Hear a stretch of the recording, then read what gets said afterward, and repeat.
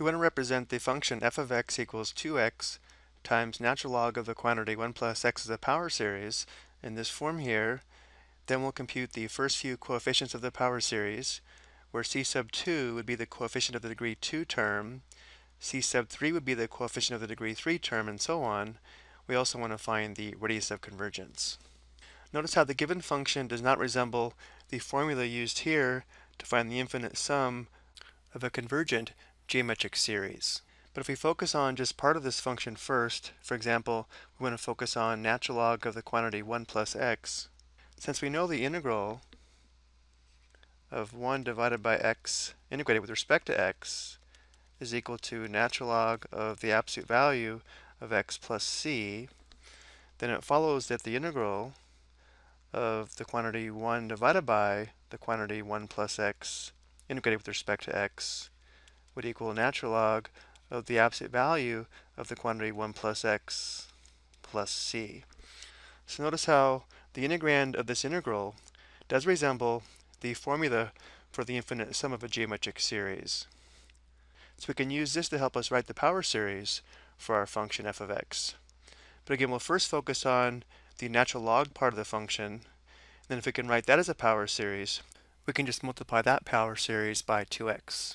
So from this equation, it follows that natural log of the quantity 1 plus x is equal to the integral of 1 divided by the quantity 1 plus x integrated with respect to x plus c. And now let's rewrite this integrand so it fits the formula here for the sum of an infinite geometric series. So now we'll write natural log of the quantity 1 plus x equals the integral of 1 divided by, because we want this to be a difference, we'll write 1 minus negative x. And now we can write this integrand as a power series, where notice that a is equal to 1, and the common ratio r would be equal to negative x. So this would give us natural log of the quantity 1 plus x equals the integral of the summation from n equals 0 to infinity of a, which is 1, times r raised to the power of n, or negative x raised to the power of n.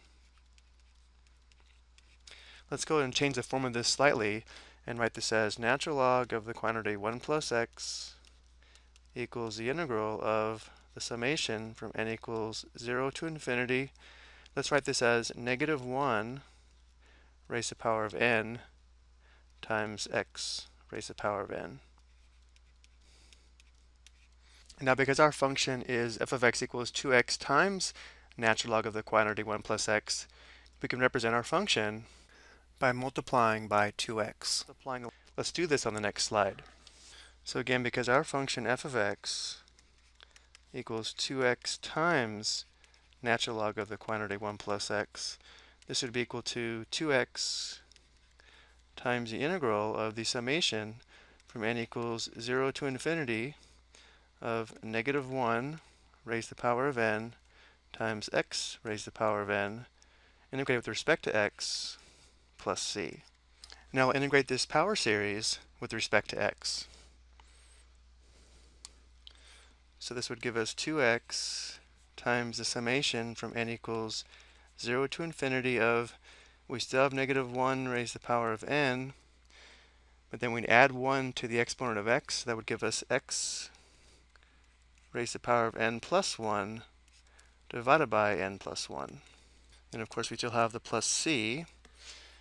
And now I'll bring the factor of 2x into the power series. So we can write this as the summation from n equals 0 to infinity of, notice how we're bringing in a factor of 2, so we'd have 2 times negative 1 raised to the power of n. We're bringing in an extra factor of x, so we'd have x raised to the power of n plus 2 divided by the quantity n plus 1 plus c. So again, all this is still equal to 2x times natural log of the quantity 1 plus x. And now from here, notice if we let x equal 0, the left side of this equation would be 0, and the power series would also be equal to 0, and therefore c equals 0.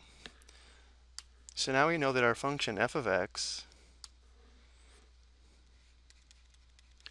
which equals 2x times natural log of the quantity 1 plus x, is equal to the power series, where we have the summation from n equals 0 to infinity of 2 times negative 1 raised to the power of n times x raised to the power of n plus 2 divided by the quantity n plus 1. And now we'll generate the first several terms of our power series to find the coefficients for our question. So notice when n is 0, we'd have 2 times 1 times x to the second, or 2x to the second, divided by 1. When n is 1, notice the term is negative, so we have minus 2 times x to the third, divided by 2, plus when n is 2, we have 2 times 1, that's 2x to the fourth, divided by 3. So far we have the term when n equals 0, n equals 1, and n equals 2. Notice how this is a degree 4 term, and going back to our question, we need to find the coefficients up until the degree 6 term. So to continue to find the terms for n equals 3 and n equals 4. Notice when n is 3, the term is negative, so we have minus 2 times x to the fifth divided by 4. And then finally, when n is 4, the term is positive, so we have plus 2 times x to the sixth divided by 5. And of course, this continues. Let's go and simplify this. We have 2x to the second minus x to the third plus 2/3 x to the fourth minus 2/4 or 1/2 x to the fifth, and then finally plus 2/5 x to the sixth.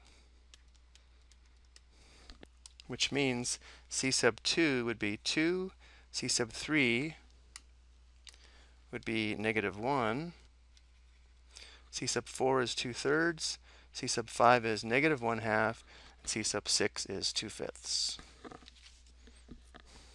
Let's go ahead and record this. Again, c sub 2 is equal to 2, c sub 3 is equal to negative 1, c sub 4 is equal to 2/3, c sub 5 is equal to negative 1/2, and c sub 6 is equal to 2/5. Now we still have to find the radius of convergence. But looking at the integral here, notice how the common ratio r is equal to negative x, which means the power series will converge when the absolute value of negative x is less than 1. If it's helpful, we can think of this as the absolute value of negative 1x less than 1. And since the absolute value of negative 1 is 1, this is equivalent to the absolute value of x is less than 1, and therefore the radius of convergence is 1. This also tells us that the interval of convergence would be the open interval from negative 1 to positive 1. Now before we go, let's compare the graph of the given function and the graph of the function using the first 5 terms of this power series, which would be called a Maclaurin polynomial since it is centered at x equals 0. The original function is graphed here in blue, and the polynomial function using the terms from the power series is graphed here in red. Notice around x equals 0, where the power series is centered, the red function is an excellent representation of the given blue function. I hope you found this helpful.